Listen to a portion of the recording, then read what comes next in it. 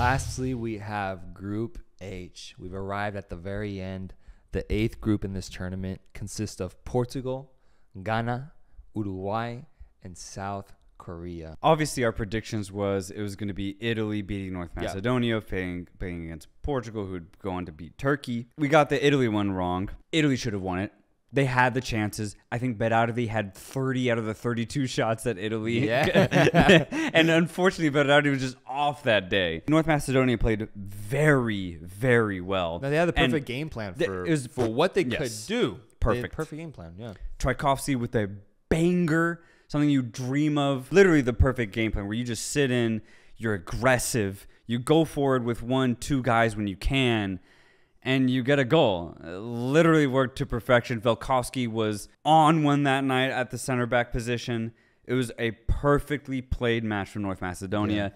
Yeah. Italy crash out, and the Italians are in tears. And it is what it is. North Macedonia go to that playoff final where they play Portugal, who started off buzzing against Turkey. And it was the exact start that I thought we would see Portugal have, in the sense that they have the talent, they have the players, they're in front of their home crowd against, I would say, a weak Turkish side. So just pop off.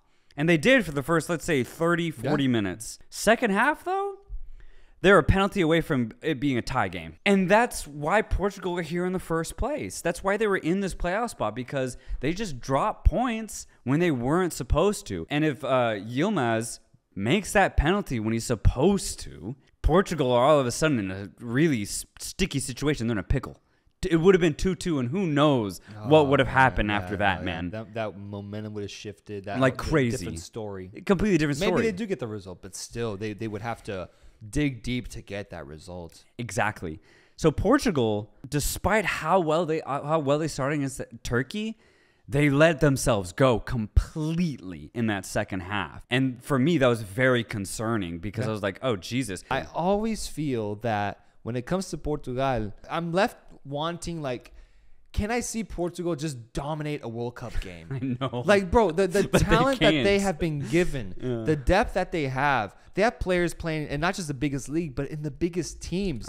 Generational players, generational talent. Give me that. Can you give me that dominant showing that I would expect from a team of this stature? That's their key going into this World Cup, is can they do that? Because if they don't, it's just going to be a repeat of every single Portugal performance we've ever seen in this tournament. Absolutely. And it's frustrating because over the course of 90 minutes, Portugal will go through so many different phases. There's times when they dazzle and they're amazing to see. You're just like, who's going to score? What's going to happen? This is incredible to watch. And then there's moments you're just like, Jesus Christ, defend. Yeah, we do get good moments. Like we saw Jota make an incredible header and score. Bruno Fernandes had a really good couple of games. Yeah. Octavio stood out and had a great run. Man, dude. Honestly, I think probably one of the biggest positives out of this playoff round was the inclusion and impact of Octavio. Brazilian-born, now Portuguese through naturalization citizenship. He is the perfect utility midfielder that you could ask for. Yeah, the janitor, man. He cleans up that team. He cleans up, dude. If you need him to attack, he can attack. You need him to play on the wing, he can play on the wing. You need him to go central and distribute, he can go central and distribute. You need him to do some defensive work, he can track back and defend. Dude, he is, for me, the ultimate utility player. He's been working hard for the past 5 years at Porto. Year after year, getting better and better as the team itself has progressed. As a just personal Otavio fan, I'm so glad that he's finally in this 11. And it looks like Fernando Santos is going to keep him there, because honestly, they need him. They need him there. Other than that, the chemistry between the rest of that offense, it's sporadic. Yes. At best. Yes. And I just feel like with what they have at hand, you would expect it to be consistent, to be something that you would almost rely on. Yeah. And it's just not that. Nah. Ghana. Yeah. You see how they got here? You see how it was, what, 2-3 weeks ago at this same table that we said that, or you said especially that if Ghana were to win their matchup against Nigeria, you would question everything you know about your ball knowledge, because it just doesn't add up. It just doesn't make sense for Ghana to make it to the World Cup. 3 weeks later, they defeat Nigeria off of away goals. Yes. And they find themselves now in this World Cup group. And I love it. First of all, I absolutely love the football gods giving me, they're testing me. Yeah. That's how I see this. Similar to how Italy lost to North Macedonia, I think Nigeria, they're their own enemies here. They created so many chances, and they even got a goal in that second leg to really propel them through it. And the goal that they let in was just a banger from Partey. Yeah. And there's nothing you can do. Caught them by surprise. But they had so much time to respond. Try they did, but ultimately it amounted to nothing because they just got in their heads. They were making the wrong passes, making the wrong final decisions. They didn't have their shooting boots on. And in front of that crowd, the pressure was simply too much. And that's the thing about international soccer, man. Sometimes it can make you to really high highs. Yeah. And sometimes that pressure can bring you way down. Credit to Ghana for just sticking into the tie, getting those goals that they needed, and just ultimately qualifying for a goddamn World Cup. A little bit of that hope and faith has been transferred over to Ghana now, who has surprised me because for a while I thought this Ghana side was one of the most lifeless and hopeless teams out there. I don't want to, I hate being mean. I hate being negative. It's just not in my personality. But you got to think about who are going to be the weaker teams at this tournament. For me, Ghana is going to be at the bottom of that barrel. I think so. Just the way that they play football, there's not a lot to kind of be enamored with. There's not a lot to be excited about. I guess one positive I can give them is that they are organized, right? That can take you so far. In this case, you couple organization with a bit of individual brilliance, because that's what won them this. Yeah. Partey single-handedly got Ghana to this tournament. He doesn't score that goal, Ghana do not go through. Yeah. And it was a goal out of nothing. Again, credit to Partey because he has the skill to do it. If they play any other team that has a little bit more conviction in front of goal, they probably lose the game. Now, here's the thing. If you're Ghanaian, maybe you're actually in a decent group, though. The rest of the group isn't the most solid of teams. We've already highlighted Portugal as being a little erratic, little sporadic in terms of their consistency. Maybe Ghana can take advantage of that. I mean, if you think about Nigeria, they're the definition of sporadicism. Not being consistent in front of goal, not being consistent defensively over the course of 90 minutes.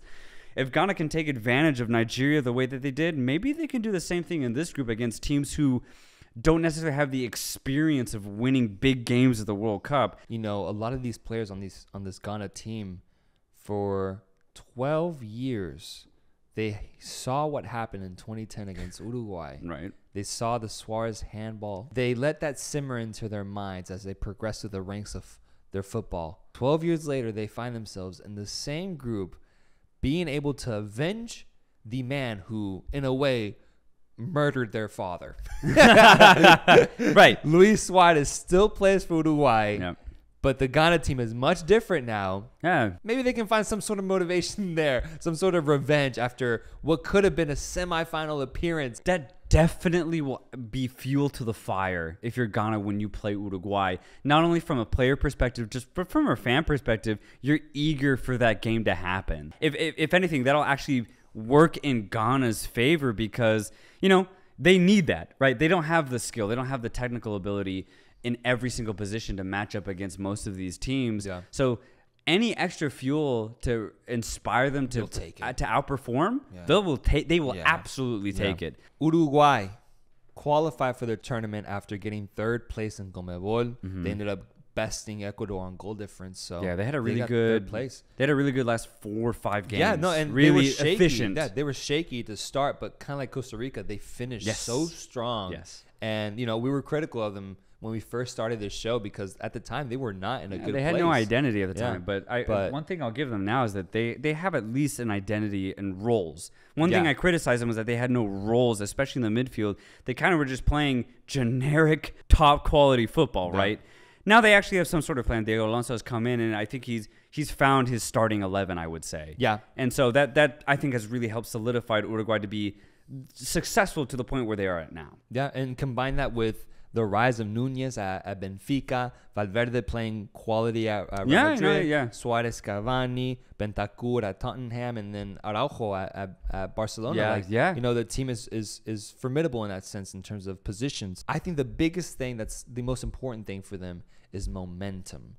I think Uruguay is a team that, if they have the right flow behind them, they're capable of amazing things. We saw what happened in 2010 when momentum was on their side. Yes. They win a few games in the group, and suddenly they're fucking firing on all cylinders. I remember that 2010 tournament, that group stage. I saw Uruguay. I was like, okay, they're good, but what more can they give me? Yeah. And once the knockout stage hit, that momentum really kicked in. They got the results they needed in the group stage, and all of a sudden that passion for the sport, every single player realized the position they were in to do something special, and they all elevated their performance. Yes. And Uruguay went on to have an incredible rest of the tournament. Yeah. Completely entertained. Diego Forlan, the MVP of the tournament, is incredible.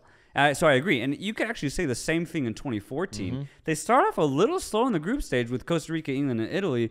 They ended strong where they needed to qualify, and then they ended up having a decent knockout stage. Now, obviously, they still ended up losing, but it was against a really good side. They really don't lack quality. No. That's really not a concern in terms of like matchups. Almost like a Senegal, like name for name, they can go to. They can match up pretty much against anybody. Yeah. Yeah, and so there is that security in that. It's just a matter of like when the game comes, how will the players perform, and as a unit, how will they tactically dominate their opponent? And just from a personal perspective, it is a little saddening when you think about that this will definitely be Cavani's and Luis Suarez's last big tournament. Yeah. Just personally, because Uruguay was my first big team that I ever recognized when I first watched the World Cup in 2010. Diego Forlan was my first ever favorite player, if you will. Completely inspired me to learn more about the sport, to truly understand what it means to just be a great footballer, and to be able to recognize that, right? Because pretty soon, very early on in my footballing career, I recognized that not every player is like Diego Forlan. No. Not every player has that type of skill. Not every player even touches the ball the same way, right? He was really able to teach me that, like, there's so much flair in this sport. There's so much beauty, even when it comes to just a simple pass. So I have Diego Forlan to thank, but not only that, the entire Uruguayan squad to thank, just as a country, as a team. When it comes to offensive strikers, some of the best strikers over the last decade have been Edinson Cavani and Luis Suarez. It'll be beautiful to see them out in this tournament, but it'll also be a little sad, bittersweet, if you will, because they have dominated the European scene goal-scoring-wise for the last 10, 12 years. South Korea qualified in second in the AFC. This is after they had you could say, fun 2018 FIFA World Cup, getting a really good win over Germany that merged forces between the Mexicans people and the South Koreans. Yeah. I naturally have an affinity for this squad because of that. I thank them very much for their duties in that World Cup. Absolutely, as you should. And they got some talent, dude. I saw their lineup for one of the last games. They had an all-back four plus the goalkeeper that all had the last name Kim. I saw that. I saw that. And I saw that lineup. I was like, interesting. The closest I've seen that was Espanyol's 2018-19 team, where they had 3 Lopez's at the back. Damn, that's Spanish as hell. Yeah. Yeah, so they had 5 Kims back there. And I guess it worked because they've been getting results. And it's kind of the same story for South Korea as it is most World Cups. They've always been able to get to the World Cup. Yes. But can they elevate themselves? Mm-hmm. That's what I ask of them, because in 2018, they get placed in a group with Germany, Mexico, and Sweden, and they don't qualify. Yeah. Now we see them in the same situation with these squads. And I'm just like, I don't know. I was trying to calculate what needs to go right for South Korea to be able to finally break that threshold. From when I'm formulating, I just don't think there's enough. It's so hard to gauge South Korea's level, if you will, because if you finish top of the group in your AFC, then you're at least at some sort of level. You can compete against most teams. Korea wasn't even able to do that against Iran. If you're Korean, it's tough to even gauge yourself because Korea was in such an easy group. Yeah. It was UAE, Syria, Lebanon, Iraq. Basically no hitters. These teams aren't going to even scrape you, let alone score a goal against you. So if you're Korean, you can't even gauge that. Your biggest game, you have 2 big games, and they're both against Iran. That's it. You perform those short, even if you get the win, which I think they were able to get some sort of points off Iran. How do you ultimately gauge this Korean side? It's very, very tough. And it doesn't help that their past ventures in the World Cup over the last 3 iterations have all ended in group stage losses. Yeah. I see a very talented side, but have they really elevated their teamwork, their offense, other than maybe just relying on Son, maybe Hwang Hee-chan? I don't know. If we want to look for something positive, I think it's that there's like an element of surprise and aggressiveness to AFC squads this year, where maybe South Korea can tap into that. Maybe they can catch Portugal on a disappointing day and get either a tie or a victory out of them. Maybe they can do the same with Uruguay as well. Potentially they're in a situation where they can get out. Yeah. It's more so just in like their mental approach to the game rather than what they have at hand, because what they have at hand, I think, just isn't enough. Let's say for the past 3-4 cycles, you could easily say every time the top 2, maybe even 3 teams is always South Korea and Japan. Both of them did not top their group this cycle. You could use that to say that for the first time, both South Korea and Japan no longer have that title as being the best in the region. That pressure to perform is not there. I remember the buildup for 2014 and 2018, Japan specifically had such pressure to perform simply because they've dominated the region for so long. So the media tapped into that, and they were like, okay, Japan's going to be good. They're going to vie for a first place spot. They're going to come out of the group stage. They're going to do something crazy. Now, I think for the fact that Japan no longer as dominant as they used to be, honestly, same with Korea, you now have these Middle Eastern teams, Qatar, Saudi Arabia, Iran up in the north of the Middle East. These new teams are now coming through. So now the media doesn't really know who to pinpoint. These AFC teams are jumbled because of that. There's no pressure really on any of them to perform. So now they all can kind of just do their own thing. That's one of the things I highlighted about Japan. We talked about it. They don't have a superstar anymore. They just rely on their teamwork. Korea's going to be the same way. So can they just use that pressureless approach to this tournament to actually just be like, hey, let's just play football. Let's just play football and like let's cause some havoc, man. Yeah, exactly. Who do you got making out of the group? I think there are 2 clear favorites for this group. It's going to have to be, for me, I'm going to have Portugal at top, Uruguay second. I have the same 2 teams, but I have them flipped. Okay. I'm going to go with Uruguay. I like what I saw these last few qualifying rounds. Yeah, absolutely. And Portugal, I think, still has what it takes to get that second place. So for me, it's Uruguay first, Portugal second. Yeah, and just to note and to add, not only do I think they're going to finish first and second, but I like for a lot of the groups, I think, or at least hope, that the third place team could fight for second. I just don't see that happening in this group. Yeah. I don't see either Korea or Ghana having a real chance at that second spot. I don't. Yeah. That's Group H. That's where we stand on it. But let us know what you guys think. And that concludes our group analysis and predictions, an early version of it. We will be back potentially at some point with a even more deep dive into these groups once the tournament gets closer. For now, this is what we can give y'all, and thanks for watching.